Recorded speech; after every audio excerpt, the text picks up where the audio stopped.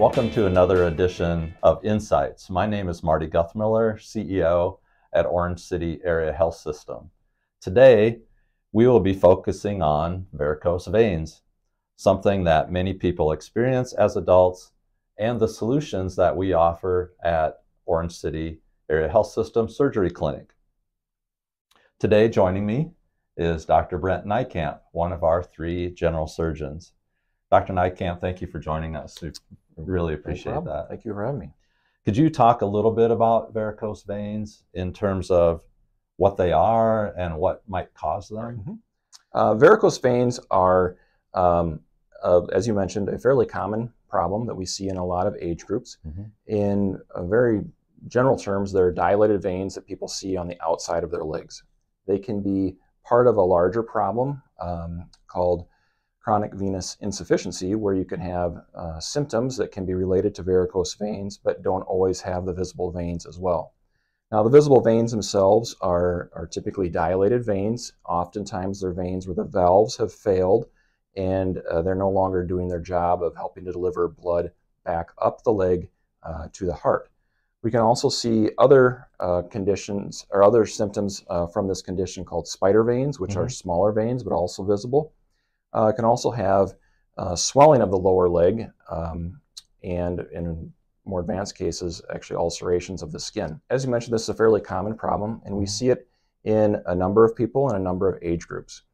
One of the risk factors for it is being in a job where you stand for a long amount of time, or you're in a job where you're seated for a long amount of time. If you're up and around and moving, getting up and down, that's good for your legs. We also see it in probably more commonly in women. Pregnancy is a risk factor for this. We see it in some people who have a family history of this. And there's other contributing factors, injuries, obesity, that sort of thing. As I mentioned, in addition to the visible varicose veins, some of these people with venous reflux will have other symptoms, swelling of their legs, itchiness of their legs, some skin changes, can have restless leg problems, can have fatigue.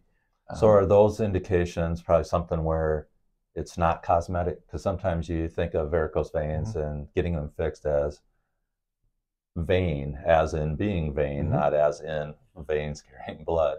Correct. But it really, so it'd be those particular pain, swelling, that it's past the cosmetic stage. Correct. Okay. Yeah, the primary focus of our practice here is not so much cosmetic improvement, although that oftentimes comes along with improving the symptoms and functionality for people.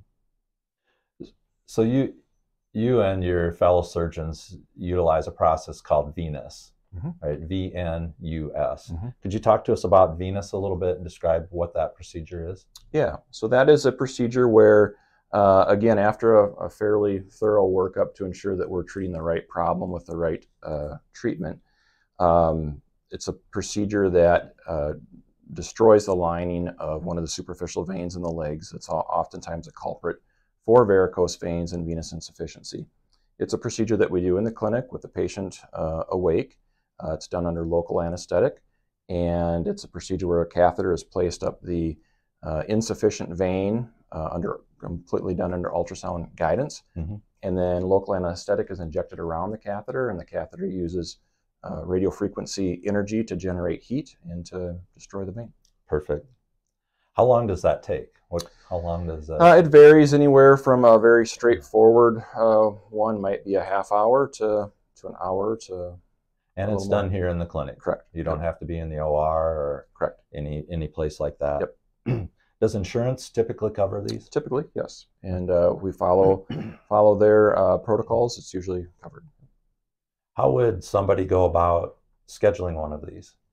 So the first step would either be talking to your primary care provider or contacting our office directly.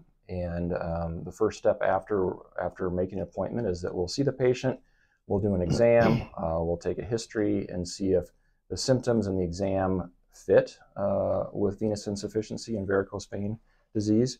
If it does, the next step would be scheduling a duplex ultrasound, and that's an ultrasound that's done right here in Orange City that's specific to look for venous reflux as well as a few other things in the leg to make sure that they are a candidate for treatment. And then following that, if things all look like it is venous reflux disease, we typically start with conservative measures, and that would include using compression hose and compression stockings, and anything else that we think might benefit. And then if that is unsuccessful, then we would talk about surgical options or a venous procedure. So the first step in all this is, I'm going to get really basic here, 737-2000 to talk to your family practice doctor. Correct. Or if you want to go direct to the source right here, 737-5317 will get you to the front desk. So 5317. Correct. Anything else that you'd like to add today regarding varicose veins, since we're on the subject? Since we're on the subject and summer's coming and we'll eventually be wearing shorts. No, like I said, give us a call if you have questions, or talk to your primary care provider, and we'll see what we can do for it. Great. Thank you for joining us today. We appreciate it. Yep. Thank you.